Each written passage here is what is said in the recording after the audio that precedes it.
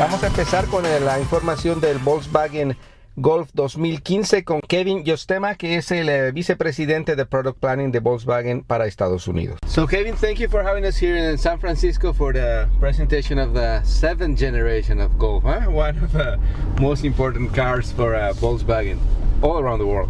Yeah, absolutely, and my pleasure to have you here.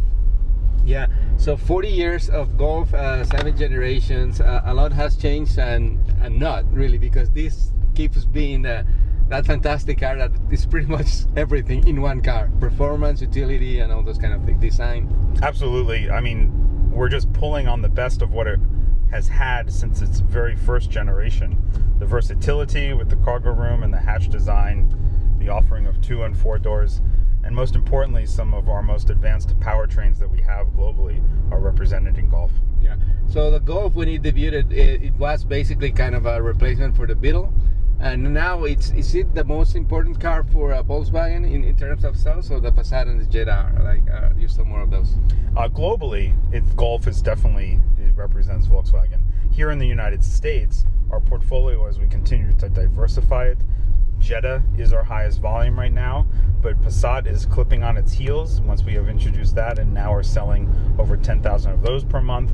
And now we are doing the same with the Mark 7 Golf and Golf family. Yeah, that will have this as another core pillar of what we are supporting our U.S. sales volume and growth with into the future. And one of the limitation, I guess, was volume, right, of production. And now that has changed also, because now the Golf is going to be built in Mexico, in Puebla. We continue our progress with the localization of powertrains and localization of product manufacturing into the North America region.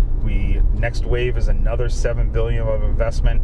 Part of that investment is covering the expansion of production line in Puebla to build Golf and GTI, and also the continued increase in output of the new facility in Silao, Mexico, for the core powertrains here, the 1.8 TSI and the 2.0 TSI. Great. So the new Golf, it comes in 6 different variants? Well, we first have our 3 powertrain variants for Golf and GTI. So there's a 2.0 TSI, the latest generation of that in the GTI. We then have 2 powertrains in the Golf, which is again the newest generation of the 1.8 TSI, and the new generation of our TDI clean diesel, which has an additional 10 horsepower now. And on top of those 3 variants, we will continue throughout this calendar year and into early 2015, introducing our first battery electric vehicle based on Golf Mark 7 platform that will come at the end of 2014. We then have the Golf Sport Wagon, which is a great seller for us, even enhances further utility and offering a combination with our TDI powertrain. And finally, we will also have the next iteration, our 4th iteration ever, of the Golf R. Yeah, a car that a lot of people always wait for very anxiously, right? Well, there's so much to talk about with the Mark 7, and one of those is we are answering everything that the enthusiast community has been asking us to do with the next generation of Golf GTI. It's the basis for Golf R. We're bringing the Golf R right away. We're not waiting another 3 years like we had to wait for the 3rd iteration. We're doing it right away as an active part of the life cycle. We are offering now for the first time an optional performance package on GTI. On top of the 2.0 TSI engine, you can get an additional 10 horsepower, larger brakes front and rear, and a unique limited slip differential. We call it the VAQ internally, that helps put some of the power to the outer wheel when going around turns. The powertrains will also continue into the Sport Wagon offerings as well. Yeah, and one thing that I don't know if I missed, but there was a Golf Cabrio at one point, right? There has been in our history, both here and there exists now in the global portfolio, a Golf Cabrio, yes. That is based on the 6th generation Golf. Yeah. So, but no plans for that for now? We have our convertible presence. The convertible segment has really shrunk quite a bit here in the U.S. After 2008 and the kind of economic downturn. And that's the one segment that has had no recovery. It's still at very low levels. So our focus in the convertible area is our Beetle convertible, also coming out localized in North America, and all of the 3 powertrains you can get that with. It's the only TDI convertible available. And we also have the end of our life cycle going on with the EOS. The the only hardtop convertible with a sunroof. We are still selling EOS and look forward to you're covered in the convertible segment.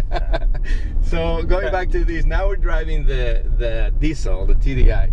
And this is a fantastic new technology. I mean, we're like driving, doing the interview, taping it, and we don't hear any external noise or anything, especially with some idea that some people might have with the old diesel engines. Nothing of that here. No, and the drive performance of our TDI clean diesel is fantastic. The torque we get with 236 pound-feet of torque, it's equivalent to driving a V6 or something in terms of the driving feel, the seat of your pants feel.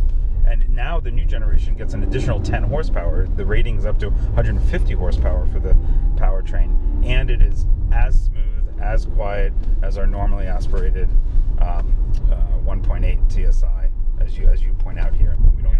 And so with the diesel, you get almost the equivalent performance in MPG as almost like a hybrid, right? Oh, absolutely. I mean, the new powertrain has a +1 combined highway and city rating of 35. That's up +1 from the prior model year. And on the highway, you get 42 miles per gallon, depending on the platform that the TDI powertrain is mated with. We also get on 43 with the Passat, and depending on the tank you have, it contributes to incredible range for your car, the amount of time in between fill-ups. And that's where it's not only comparable to hybrids, but even better than hybrids, because hybrids usually have a compromised smaller tank for the gasoline. So the range of a TDI is dramatically larger than hybrids. Okay, and talking about another different range, price range, so you can start, you have a special edition for to launch the 7th generation, and then what's the range in prices? That's one of the things I'm most excited about for the TDI powertrain. We're bringing a new trim level offer for the launch of Golf, an S trim that starts at $21,995. This is almost $3,500 lower starting price for our TDI powertrain on the Mark 7 than what we had with the previous generation. On our TSI, 1.8 TSI engine, we are also bringing for launch an entry point of $17,995 for a two-door manual. That's really low. Which for the category and versus competitors, it is a strong statement and really helps define how we continue to lead this category, the A hatch, the compact hatch segment. Yeah, and then what's the most you can spend on a new Golf? With the Golf GTI, it goes up to $30,695, on top of which you can put that performance package that I mentioned. We also are excited to bring for the enthusiast community, you can get a Golf GTI with DCC, adaptive damping. So we haven't left anything from our global technology portfolio off of the offering of the Golf in the US. And so stops like 35, and you get like fantastic top. You can also put on with those two performance issues put on top, and then plus you can put the bi-xenon lights on it on the front, as well as the driver safety driver assistance systems. The top still tops out at about $34,000, which is the equivalent of what our current generation tops out at with the GTI Autobahn. That's amazing. I always think about that when I come to this presentation. They tell like they bring more stuff into the car, and then the prices keep going down or stay the same. That's how you make the value equation. You know, you talk in the industry. That's how you keep consumers showing the value you put into the car, and why consumers want to choose your offering maybe over somebody else. And then also technology has allowed to bring down costs, I guess, and expand the application of those things into more models. Certainly that's something we strive for, especially on the electronics end of it. We have our newest generation on Golf also of our MIB infotainment system. It starts with a standard 5.8-inch touchscreen on the base cars. It's fantastic. Our base cars before didn't have touchscreens. And that's what then enables you. It's not so much the cost comes down, but what you can do with that system lets you do more and more. We have rear view cameras can be on every trim level. We have other types of car information that can be shared over it. Bluetooth, of course, is standard and has steering wheel controls. This car has a new steering wheel design. That's not something necessarily cost down, but it has much more functionality and capabilities. And then this is where the first impression goes. So if people start touching it, we have piano black trim accents. It looks rich from the start. it's not a cheap plastic wheel. Absolutely. Well, thank you very much, Kevin, for your time and the opportunity to drive. And I see here you have all the generations of all Golfs. So that was one of the funner projects of the last half of the year, and my job and my team's was helping our communications department find one representative of all 6 prior generations, from Mark 1 to Mark 6 of the GTIs. So a little bit of a history lesson here driving. Yes. So well, please enjoy them. Thank you very much, Kevin. Thank you. Este programa fue una producción de National Latino Broadcasting.